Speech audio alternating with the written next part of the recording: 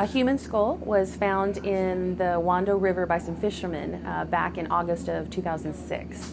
And then that skull was brought to our office to be evaluated, and so that's what brings us here today to try to identify that skull. MUSC has donated their services for the CT scan to help the Charleston County Coroner's Office try to get an identity. So yeah, they are donating their time and their equipment, and we couldn't do it without them.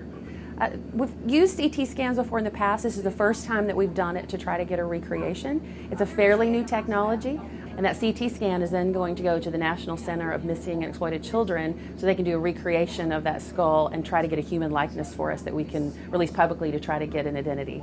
Well, we're hoping to have some closure for a family who is missing somebody.